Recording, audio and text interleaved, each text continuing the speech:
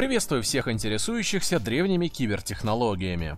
Частенько в личке у меня интересуется, что можно сделать с той или иной раритетной техникой, помимо того, что просто ее включить. Впрочем, чаще всего речь идет о каких-то телефонах или ноутбуках начала нулевых.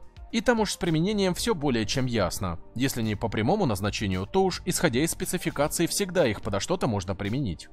Но вот сегодня у меня некоторый челлендж, ибо под вопрос, что с ним можно сделать, попал вот такой навигатор X-Play PN375 2009 года.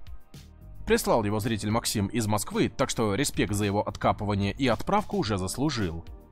По сути, это достаточно простецкий GPS-ник, который сейчас даже за 500 рублей на Авито никто не заберет.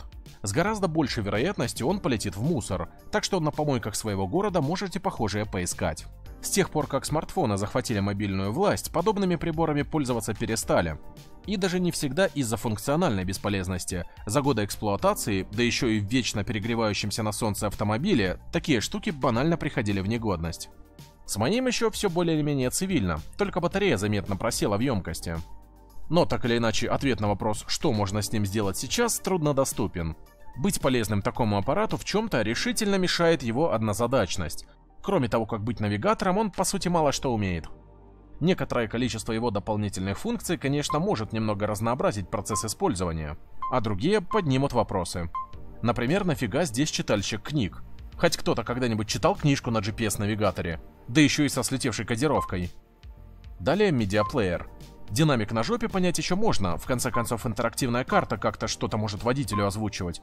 Но гонять на нем музыку, фото и видео, вот это уже креативно.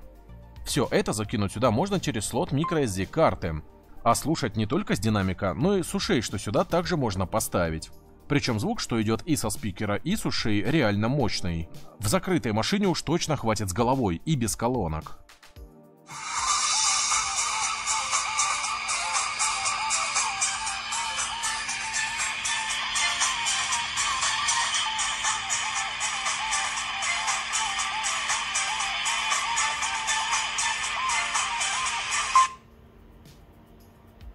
Так что да, некий функционал для использования не по прямому назначению ему завезли прямо с завода.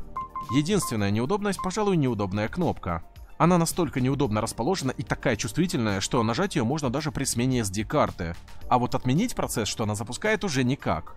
То же самое касается и запуска системы. Даже после случайного нажатия она уже будет запускаться, даже если не особо нужна. В целом, конечно, у этой штуки уже годный набор функционала для чего-то, что всего лишь карту должно показывать. Добавили бы сюда камеру и Wi-Fi, и эта штука уже смело могла бы планшетом считаться. Его и на текущий момент уже можно рассматривать как музыкальный плеер, интерактивную фоторамку и даже некоторый видеоплеер. Ну и, конечно же, читалка книг, киберпанковость таковой уж точно будет зашкаливать. Плюс как портативную флешку можно юзать и картридер для microSD. Конечно, любое из этих применений довольно спорно, но одно можно констатировать наверняка. Функции ему явно не жалели, и даже зачем-то вывели отдельным пунктом меню сведения о системе и железе, что сюда напихано. По идее, это чтобы количество свободной памяти контролировать, но все же прочие циферки, что здесь окопались, заставляют начать смотреть на этот однозадачный девайс более глобально. 2 ГБ ПЗУ, 128 МБ оперативы и Windows SE в качестве операционки. Об этом же говорит и наклейка на его жопке. Казалось бы, зачем нам эта инфа в системе, где кроме оболочки с фиксированным рядом функций ничего и нет?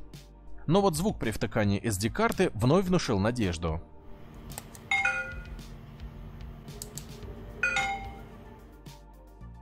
Итак, теперь сомнений нет. Под навигационной оболочкой прячется та самая портативная винда. Нужно лишь добраться до чего-то вроде файл Explorer, чтобы выйти в документы, рабочий стол и так далее. Удивительно, но добраться до туда оказалось проще некуда, и способ давно известен на просторах Ютуба. 5 раз клацнуть по левому нижнему краю, затем 1 раз по правому нижнему. Что ж, чую, мы дома. Вот это уже более привычное общение. Во всяком случае, пуск, Explorer и более или менее привычное планшетное управление заставляют чувствовать себя увереннее. Жаль, с переходника на мини-USB эта штука ничего не принимает. Ни клавомышь сюда не подключить, ни даже флешку она не захотела считывать. Могла бы выйти достаточно интересная вариация настольного ПК.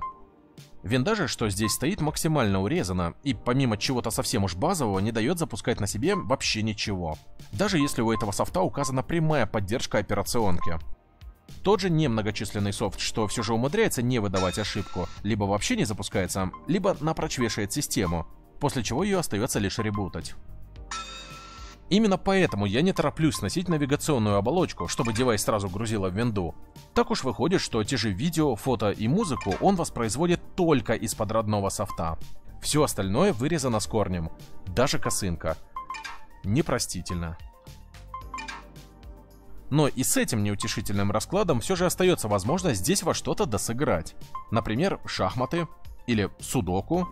Правда, тоже через раз запускается.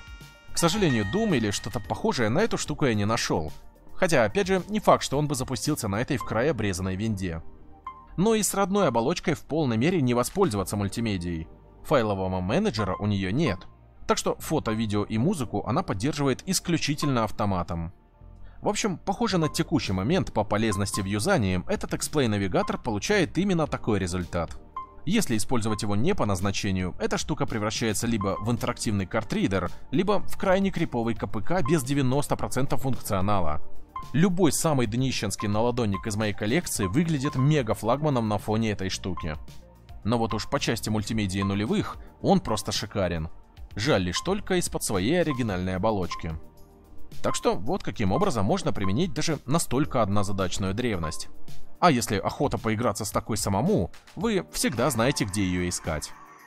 Моя же, пожалуй, заслужила свою возможность пополнить коллекцию всевозможных КПК. А вам, надеюсь, было интересно на все это смотреть. Услышимся в следующий раз, друзья. И до скорого.